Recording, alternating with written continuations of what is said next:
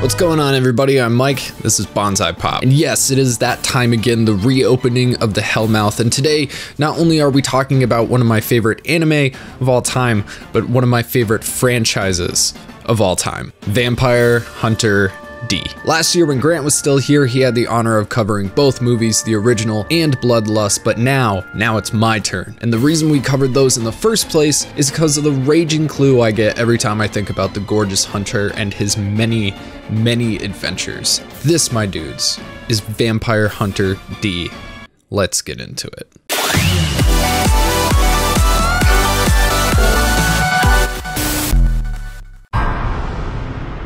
I just quickly wanted to say thank you so much for watching our Hellsing video last week. The subscribers really came in and pulled it through and helped that video succeed and prevail. I'm hoping it's gonna happen this time again. However, not everything we cover is always trending. Vampire Hunter D definitely not trending right now. So if you like these kinds of videos and you want to help support the channel, the only way we're going to survive is through Patreon. We have an excellent community over there. We have awesome tiers set up for everybody. Entry is just $1 and you can check it out from there. So why not go take a look? Thank you so much for your time.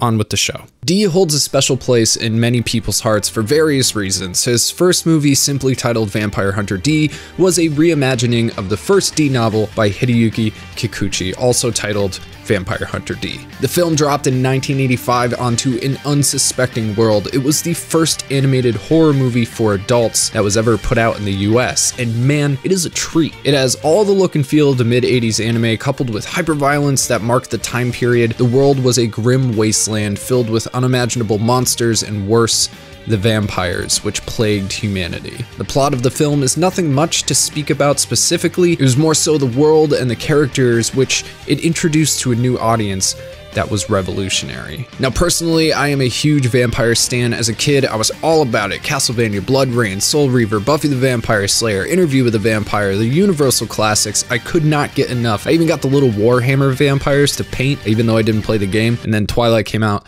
so I stopped telling people I liked vampires. D, however, is next level, inspired. There's so much more to the universe of this character than the films could ever possibly express, and plot-wise, the movie reaches higher than its original source material, at least as far as the books that they're made after are concerned. However, it is that very source material itself wherein the true magic lies. You see, Hideyuki Kikuchi is kind of the man. He's a true classic horror fan who turned his love for the dark into a world of fantasy and intrigue. Also, he doesn't like anime, which is kind of ironic because Bloodlust is one of the best animated features in existence. In our world, there are 37 Vampire Hunter D novels and counting floating around, a series that I have been consuming rapidly since the virus struck, and I cannot think of a better pastime than curling up with one of Kikuchi-san's novels. And not all of them are officially translated, but at least the first 27 or so should keep you occupied for a while, and they're easily accessible on any e-reader. Also, the art in the novels and the covers were created by the legendary Yoshitaka Amano, you know, just the guy who did all the concept art for every single Final Fantasy game. Like, this guy is crazy. I got a bunch of art books by him. Insane. And you're definitely going to be seeing a lot of his work throughout this video. Now, it is truly a rare thing to find a world where you can really immerse yourself, one that keeps its secrets close to the chest but leaks out just enough to keep you in constant wonder. And D is very much a pulp series. There's not necessarily a timeline. Each one is an adventure that D takes part in that kind of stands alone, but gives you its own unique look into the world that D exists in. So starting in 12,090 AD and progressing indefinitely, the tale of D takes place on the frontier, described best as the entirety of Eurasia post-apocalypse. In fact, it's more like post-apocalypse. You see, back in the 90s, humanity destroyed their home with nuclear war, leaving the planet and the human race absolutely decimated. And amongst the cockroaches, another species survived, one that had lain dormant, waiting, calculating, biding their time for their chance to come to power. The vampires. And after a while living in the new dark ages, humanity had forgotten their ways, the splendor of their technology and sophisticated 90s lifestyle and high-waisted jeans. But the vampires, didn't forget, so they rose from their coffins and out into the world. Undying and infinitely powerful, they created a new zenith of the night. Their splendor knew no bounds. Their technology far surpassed the previous rulers of Earth. They learned the secrets of interdimensional traversal, space travel, magic, genetic manipulation, and while the humans cowered in fear, the vampires became the new ruling class. The nobility. In their initial growth, the nobility reshaped the world in their image, setting up weather manipulators, creating new biomes where they pleased in a world ravaged by a nuclear holocaust. They made a world of night and terror, changing not only the geography of the earth, but life there as well. Genetic terrors from dragons to unstoppable ravenous ants to plant life that ensnare and gorge themselves on any human stupid enough to cross their paths. Clouds that come down from the sky to completely annihilate multi-wide swaths of land and then disappear as quickly as they came. And the grandest spectacle of all was the capital, the pinnacle of the nobles' wealth and achievements at the center of this new frontier. Now the humans were left in the mud to cower in fear and war with each other as they did. In one novel, we witness a wasteland of giant robots the size of skyscrapers just left to rust from an ancient war. However, it wasn't just the humans who sought battle, but the nobles as well. And in their journeys, specifically amongst the stars, the nobility met with a new threat of alien invasion. The war between vampires and hostile extraterrestrials lasted eons, and the remnants of hate can still be found on the frontier, buried and waiting to be awoken again. Weapons of mass destruction, planetary Armageddon, as not only are the vampires undying, but so is their anger and the mighty weapons that it birthed. However, seemingly one day, the nobles began to decline and the humans began to rise yet again. It's never explained exactly what happened to the nobles. Perhaps it was natural atrophication, true proof that nothing lasts forever, but their age, their time, suddenly came to an end, leaving humanity to deal with the never-ending remnants of their former rulers. The capital was the first to go, seized by the frothing masses. Vampires were staked in their coffins. Technologies not understood were taken into the hands of humans to discover their potential. The nobles' numbers dwindled, and with that came a new profession, that of the hunter. The best of the best, swarthy, inhumanly powerful magic wielders, sometimes genetically modified and usually cutthroat deadly. This new class of warriors were hired to sniff out and dispatch the last remnants of the nobility from the frontier. Meanwhile, humanity expanded outward, learning how to cope with the ever-hostile landscape left behind by their former rulers. The setting is at the same time a fantasy, a western, a science fiction, and a gothic horror. And this is where we meet D, an impossibly beautiful man, so good-looking he'd make your conservative-ass dad insta-nut if he looked at the hunter for too long, and I'm not even embellishing. Seriously, anybody who's read a Vampire Hunter D book is actually laughing at that joke. Clad in black with a long coat, traveler's hat, and deadly longsword, D is an enigma, partnered with Left Hand or the Countenance Carbuncle, a symbiotic and equally enigmatic creature living in D's hand. D roams the frontier as a sword for hire. However, he is eternally cursed, for D is a Dampier. Or if you watch Bloodlust, for some reason they call him a Dunpeel, I don't know. Either way, half human, half vampire, D is generally hated and feared by everybody, viewed as disgusting by the nobility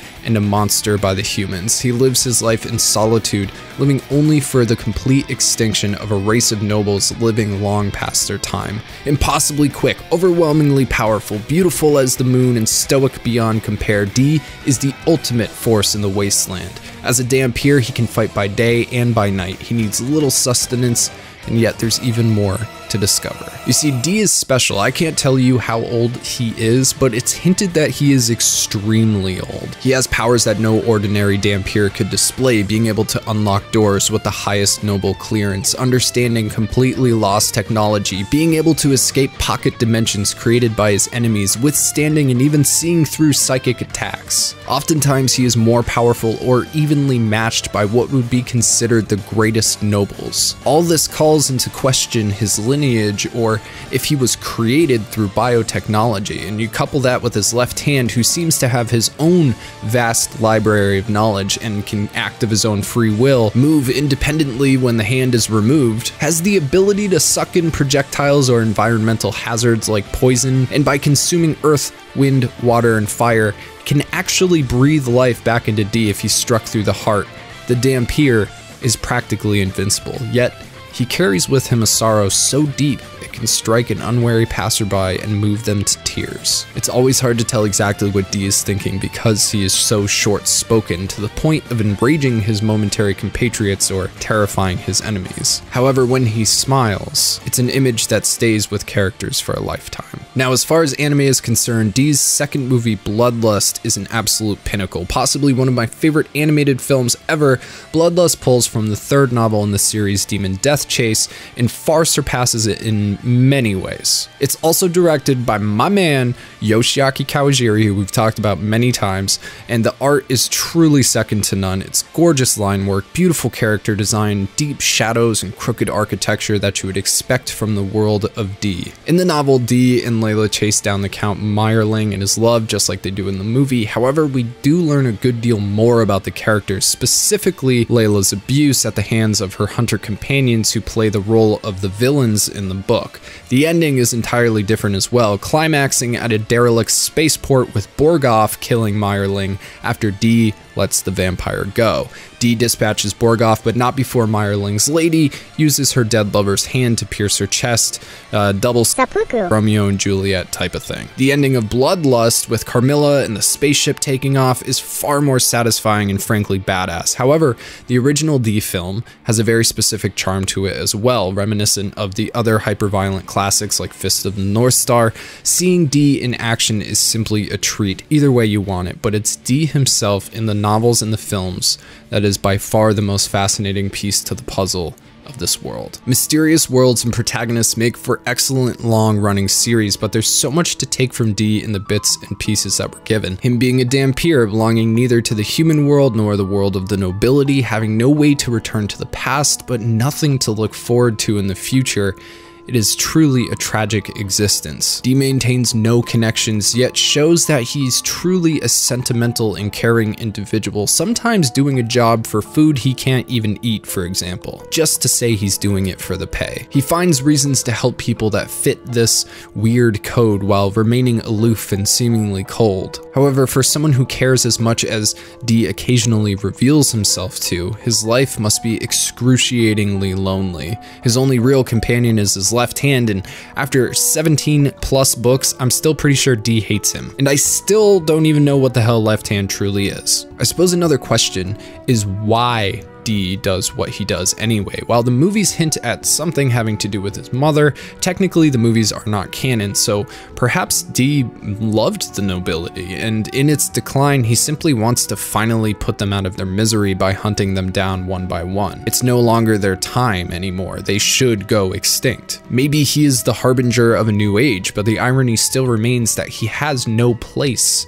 in the new age. Without vampires to hunt, D has no goal. So what did he do during the days of the night? What will he do when the night is forever snuffed out? These are the mysteries that surround this enigmatic presence, and I'd love to know your thoughts. And fortunately and unfortunately, I could go on forever and ever talking about how awesome D is and the details of the world, but you should really go and experience it yourself. Pick up a book, read the book, but I'll leave you with one more question. D is a half vampire. While weaker during the day, he can survive in the sun. He will live forever. His skills are peerless. His beauty is far beyond any normal possibility. Like I said, read the book. They mention it like every 5 seconds. But the question is, would D's life make you happy? Is life without death really life? How does one improve when they're already perfect? I believe that's the true tragedy of Vampire Hunter D as a character. That deep, deep sorrow that bleeds into passerbys as he strolls into the next town on a mission to slay the demons haunting its citizens. Can we have purpose in our life if life is eternal? Will it not eventually end with meaninglessness? Vampire Hunter D is a work of excellence, a classic, but one that openly asks its readers and viewers to question the world it created and its main character. D isn't a story built around growth and change, but one man who's destined to stay the same forever? How could we possibly understand the purpose of an eternal character? And more importantly, should we? So ask yourself these questions, and most importantly, go enjoy yourself some Vampire Hunter D. Hey guys, it's Mike. I hope you enjoyed the video. I just want to send a very special shout out to our Super Saiyan God of the Week, Omni Penguin Mecha. Thank you so much for being one of our high tier patrons. You're the best. Also, our lucky patron of the week is Blink. Blink, thank you again for being one of our patrons and helping to support the channel. And of course, as always, Alpha Sigma, our top patron, you are a god. If you like this video, I recommend checking out the rest of our videos and our Hellmouth playlist. Don't forget to follow us on social media. That is at Bonsai_Pop on Twitter and Instagram. My name is Mike. Thank you so much for watching, and I'll see you next time.